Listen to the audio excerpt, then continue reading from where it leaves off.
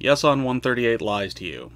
Yes on 138 is the campaign to pass Proposition 138, the Arizona ballot proposition that would cut wages for tipped workers. That's not a shocker. Yes on 138 is run by the restaurant industry. The chair of Yes on 138 is the head of the Arizona Restaurant Association, Steve Chucri. They want to pay their workers less, thus their support of Prop 138. More than support, Prop 138 wouldn't exist without the Arizona Restaurant Association. This is a law for rich corporations, funded by rich corporations, to benefit rich corporations. And it's just a horribly incompetent campaign. I know the thumbnail promised I'd tell you about lies, and how the first words out of my mouth were, Yes on 138 lies to you, but I can't resist this siren song.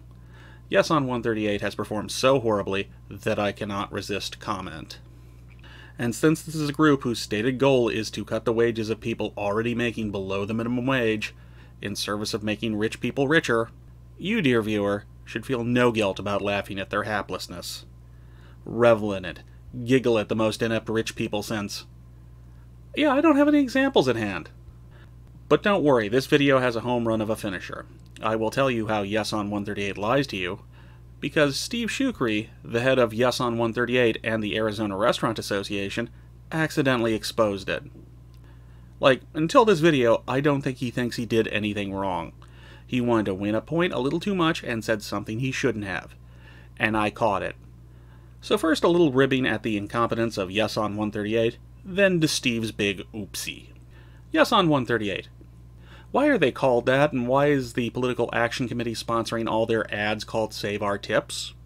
Funny story. When Prop 138 was being put on the ballot by the legislature, there was a hearing. At said hearing, the Arizona Restaurant Association showed up, and a supposedly unrelated group called Save Our Tips also showed up. Save Our Tips presumably being a group of tipped workers. I mean, how are you going to quote-unquote save our tips if you aren't a tipped worker? It makes no sense otherwise. Long story short, it turns out Save Our Tips was a political action committee founded and operated by Steve Chucri, the head of the Arizona Restaurant Association. And the quote-unquote workers who showed up were management. Or in the case of one person, the vice president of a chain restaurant who also happened to be on the board of directors of the Arizona Restaurant Association. So yeah, they can't exactly keep using the name Save Our Tips if 2 of the first 3 search results when people look up your name say you are a scam organization. Unfortunately, they did not make this decision in what would be characterized as a timely manner. The publicity pamphlet is a document published by the state of Arizona to roughly put everyone on the same footing. It allows anyone to publish their arguments on any proposition being put before the voters for a nominal fee. It costs $75 to get in, and if someone else pays for your argument to get into the publicity pamphlet, it has to be disclosed. Which, if you are really stupid and your underhanded campaign gets exposed, say Save Our Tips, it's more of a liability. You are essentially paying to label people in this publicity pamphlet as being untrustworthy. Yeah, the Arizona Restaurant Association wasted money paying to label people as untrustworthy shills because they were sponsored by Save Our Tips. How many people? 33. Nearly $2,500 just flushed down the drain because they didn't realize that their cover had been blown. Fun fact, that's 10% of the money they currently have on hand. Yeah, they blew 10% of their budget because they didn't do a Google search of their name and come to the very simple conclusion they had to change their name. Speaking of which, now that they've changed their name, let's take a look at the campaign as it is and see how the pro-Prop 138 people are doing now that they're done with their rebrand. The Yes on 138 website does not look good. Don't bother scrolling down past the landing page, it's just a bunch of junk. They have a bunch of buttons and links on the homepage, but almost all of them are just linked back to the homepage which you are currently on. It feels like baby's first web page. Oof. And if you click on the donate page, you get a little surprise. Clicking it leads you to this page, and yes, the rebrand doesn't seem to have taken hold everywhere because that's still a Save Our Tips logo in the corner. Seems a little lazy, doesn't it? Like they didn't really put in any effort. Okay, you know what, that's probably not fair. Let's see how the social media campaign is going. Well, they've got a Twitter account, and it doesn't seem like anyone is engaging with their posts except for a fellow named Matthew Benson. Most posts only have 1 like, and only have 1 retweet from Matthew Benson, and the like is most likely from Benson as well. So who is he? Why, he's the PR guy the Arizona Restaurant Association hired to push Prop 138 through the legislature. He's one of the main guys at Veridus, self-described as Arizona's largest and most experienced public affairs firm. From what I've seen so far, that's a little self-aggrandizing, no? Does Save Our Tips and Yes on 138 feel like it's being handled by Arizona's largest and most experienced public affairs firm? Because I can't say that it does. Don't worry, Matt, I'm almost done dragging Yes on 138. Of course, once I'm done with that, I'll start building to the home run of a finisher where Steve Chucri, the president of the Arizona Restaurant Association, absolutely screws the pooch. So my message is, appreciate what you have while you have it, because it could always be worse. To the final part of the Prop 138 campaign that has rolled through, the YouTube videos. My native platform. How wonderful to have them on my home turf. Let's see what they brought. It's nothing special or notable, except for one small item. 7 people appear in their ads. 3 of them are restaurant owners. What is happening here? Did you run out of actual tip workers to appear in front of camera? It is interesting what they say in front of camera. Outside groups are attempting to change the way you experience Arizona restaurants and how your favorite servers and bartenders are compensated. Keep that in mind because it will come up later.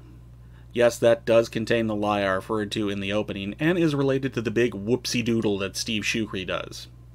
Anyway, one of the actual tip workers in their YouTube ads is a Sultan Stifo.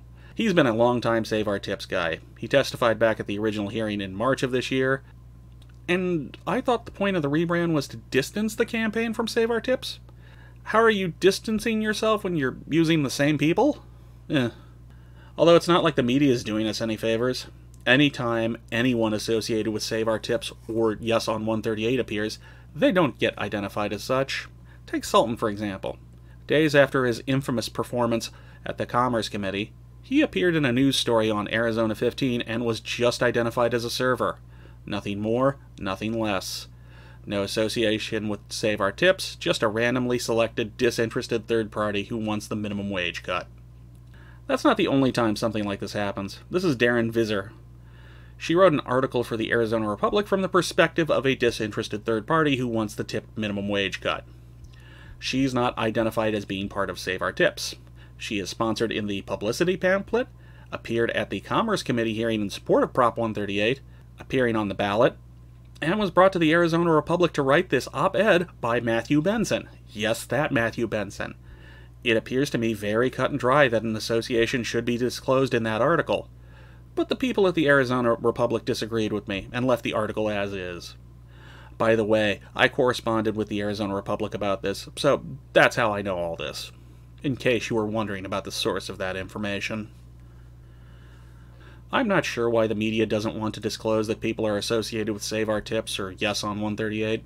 It seems obvious to me that they are associated and it should be disclosed, but major media outlets just don't want to make that disclosure.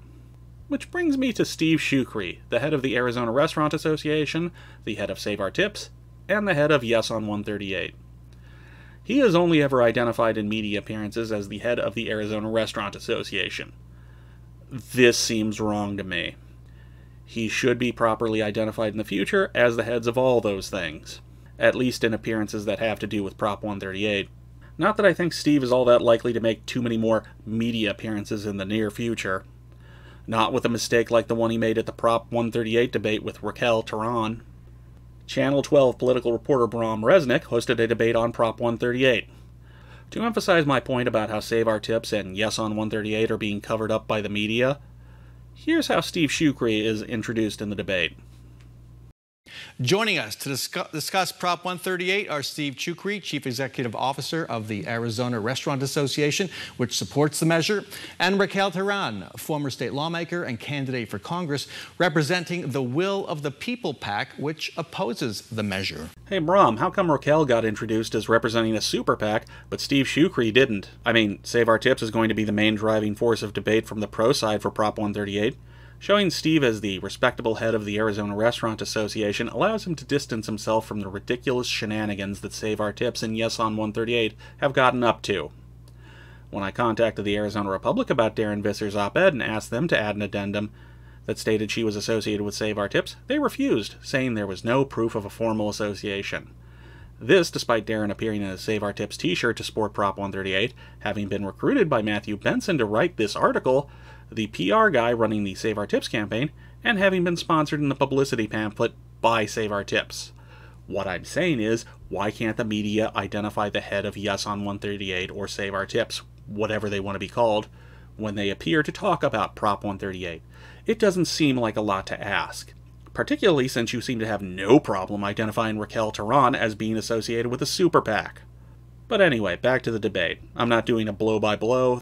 The highlight of the debate was Chucri getting asked about the actual benefit that Arizona restaurants would get by paying their workers less.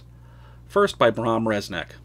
That 60 cents an hour reduction in the wages paid, direct wages paid to tip workers, how much will that bring in for the restaurant industry?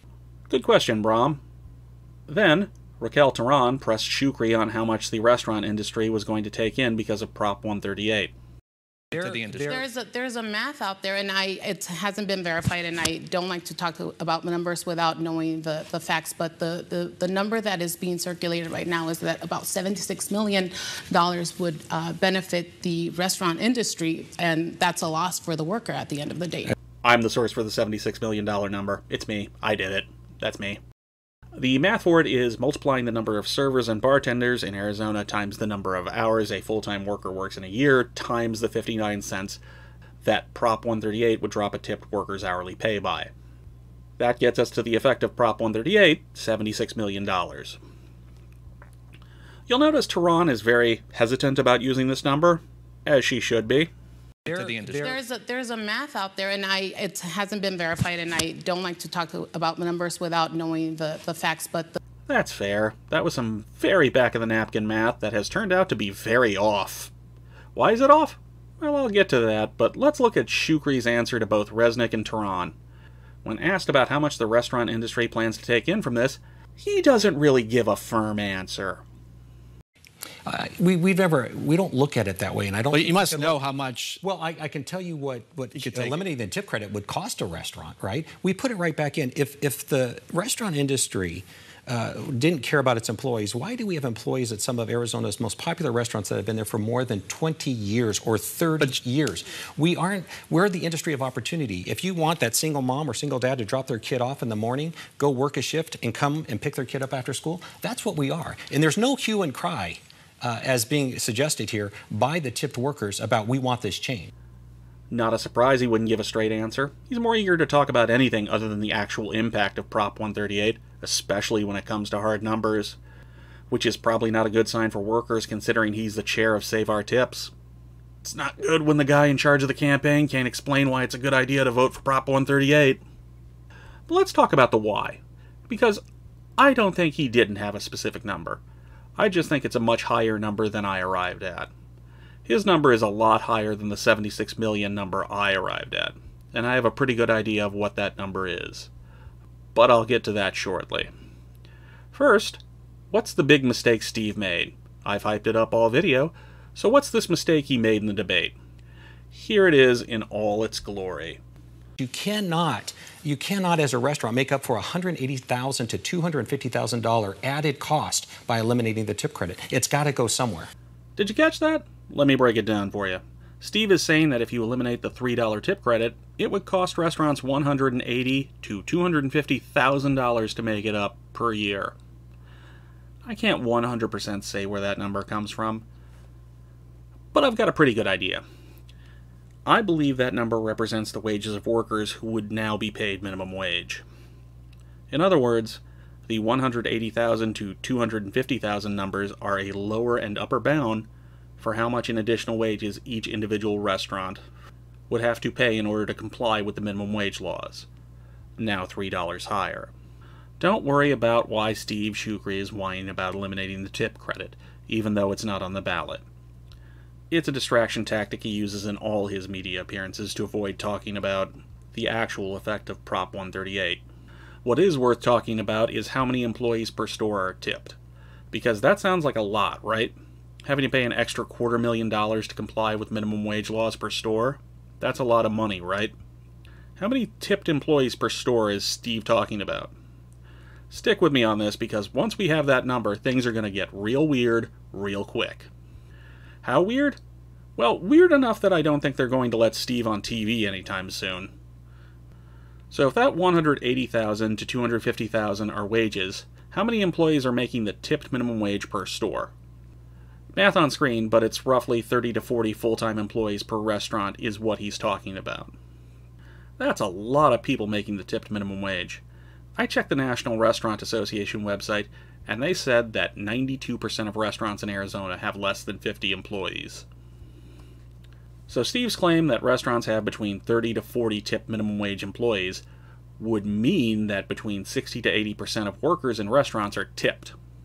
If you have a creeping feeling that servers and bartenders don't make up 60 to 80% of the staff at most restaurants, that's good. That's where your mind should be headed. You are starting to figure out what direction I'm going in here. Busboys, hostesses, cashiers also work at restaurants, and they're not tip workers. Right? Right? Right? The Common Sense Institute is a conservative think tank in Arizona. The word think in that sentence is doing a lot of heavy lifting because they are not very good at showing their work. But thankfully for our purposes, they do give enough of a peek behind the curtain. They recently published a piece that purported to show the fiscal implications of Prop 138. Its main conclusion centers on what it would look like if the tip credit were eliminated, and doesn't really address the pay cut for workers, but that's not why we are here. We are here because the Common Sense Institute did something I didn't do. Something I didn't even think to do. Instead of counting only servers and bartenders as tip workers, the Common Sense Institute counted everyone who was paid as a tipped worker as a tipped worker, which is an objectively better criteria for who is a tipped worker. I mean, it's more accurate. What's the difference between the two approaches? Well, I assumed that only people who were tipped would be paid as tipped workers. You know, bartenders, waiters, waitresses, full stop. The Common Sense Institute counts as tipped workers all the above, but also includes busboys, hostesses, and lounge and coffee shop workers. Not to put too fine a point on it, but my inexperience with the restaurant industry led me to grossly underestimate the number of tipped employees because I only counted servers and bartenders. Which is messed up, right? People paid as tipped workers should only include people who get tips. Why are restaurants claiming a tip credit if the worker doesn't actually get a tip? Hell, I went to a restaurant this weekend and asked the cashier if the busboys were paid as tipped workers. She said no, but the cashier and the kitchen staff were paid as tipped workers, which caught me real off guard. So, I'd like to ask you, dear viewer, for some help. A little bit of a research project.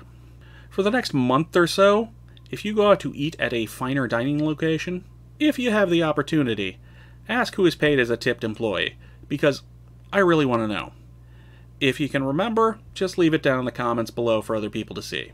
By the way, don't be a pain. If they don't want to tell you, leave it be. Don't harass anybody. Back to the Common Sense Institute, their final number of tipped employees is around 85,000. And that's probably pretty accurate, for reasons I'll explain later. It's more accurate than the 62,000 some odd number I got from the Bureau of Labor Statistics by only counting bartenders and servers. So that's how Steve Chucri, head of the Arizona Restaurant Association, Save Our Tips, and Yes on 138, messed up. He kicked me down a rabbit hole that allowed me to come to a much more accurate number. So if you ever see someone from Yes on 138 campaign saying it'll only affect bartenders and servers, you'll know that's a lie. Outside groups are attempting to change the way you experience Arizona restaurants and how your favorite servers and bartenders are compensated. Anyway, that has consequences. The $76 million number I calculated as the annual impact of Prop 138 is woefully out of date. For one thing, the number of workers that Prop 138 is affecting is about 1/3 higher. For another, the impact of the minimum wage cut isn't 59 cents like I assumed in my original calculations. The state of Arizona has released the inflation-adjusted minimum wage for 2025, so since Prop 138's tip minimum wage is calculated by a percentage of that, I can actually give you more accurate numbers, since Prop 138 doesn't take effect until 2025. The original calculation had tip workers getting 59 cents an hour less than current tip workers under Prop 138, and it was based on the 2024 minimum wage. Under the 2025 minimum wage, it would be 67.5 cents less than the current tipped minimum wage. So with that new information and a new tipped worker total that includes busboys, hostesses, cashiers, what's the new economic impact of Prop 138? It's around $120 million a year. And I would never have come to this number if it wasn't for Steve Chucri, so thank you. And special thank you to the Common Sense Institute for kicking in that number. But I'm not done yet. oh, I've got room to cook. Because that number wasn't what Steve and everyone at the Arizona Restaurant Association was looking at when they decided to put Prop 138 on the ballot. Remember when, during the debate, he got asked about the economic impact? That 60 cents an hour reduction in the wages paid, direct wages paid to tip workers, how much will that bring in for the restaurant industry? Well, Brom, I may have an answer to that question. I may actually be able to calculate that number, because I don't think it's either of the numbers I've mentioned so far. Going back to the beginning of all this, Dan Bogert. I haven't really talked about Dan Bogert, but he's the number 2 guy at Save Our Tips, Yes on 138, and the Arizona Restaurant Association. He's Steve's right-hand man. At the March hearing on Prop 138, State Representative Annalise Ortiz and Dan Bogert are discussing what the minimum wage in 2025 will be. Go ahead. So the 2025 wage, I'm trying to do the math really quickly, is $14.85. So that means the 25% would be even less than just taking $3 away from that. Mr. Chair, Representative Ortiz, I'm not sure how you got to 14. You say it was 14.85. I'm not sure how you got to that for 2025. We're projecting that 2025 minimum wage is going to be $15.05. A little snotty, Dan. A little snotty for someone who's very wrong. But more to the point, thank you for giving me the minimum wage the Arizona Restaurant Association was working from. It would have been impossible for me to figure this out otherwise, so thank you. Okay, so a full-time worker works 2,080 hours a year. The difference they were expecting between the new and old minimum wage was 76.25 cents an hour, and the number of tipped workers in Arizona is roughly around 85,000 people. You may question my attributing the Common Sense Institute's 85,000 tipped workers number to the Arizona Restaurant Association, and putting this very delicately, they don't really show any of their work, and it's very specific. My assumption is they just copied the Arizona Restaurant Association's homework and used it to put out a paper that supported Prop 138. Oops, I guess that hasn't turned out as planned. Anyway, what's the number the Arizona Restaurant Association was looking at? It's $135 million. $135 million was what they were looking to pocket from Prop 138. Which is not really relevant to anything. It's not what they'll supposedly make in 2025, but I felt it was important to know what the Arizona Restaurant Association was thinking when they went into this. Also, since Steve Chucri didn't have the courage to answer Brom Resnick's question, I figured I'd do it. I'm just a nice guy like that. So here at the closing, I'd like to ask a few things, if it's not too much trouble. Could Steve Chucri and anyone else associated with Yes on 138/Save Our Tips be identified as such? I don't think it's a big ask. I'd also like to ask, if you go to a restaurant in the next month or so, and they have tip workers, could you please ask who exactly is paid as a tip worker at that restaurant? And please put the answer in the comments. I want to know, even if it is anecdotal. And don't be a jerk. If they don't want to tell you, leave them alone. Finally, if anyone gets a chance, could you please ask Steve Chucri some questions? Like, what constitutes a tipped worker? Should cashiers, busboys, hostesses, kitchen staff be paid as tip workers? Are they? And finally, because it's funny, how much does the restaurant industry think they are going to take in because of this law? Because he still didn't answer that question. I'm Mystery Sock, and I'll see you at the next committee meeting. I wasn't going to make another Prop 138 video, but then I saw the debate and saw Steve give out that number, and I just couldn't help myself.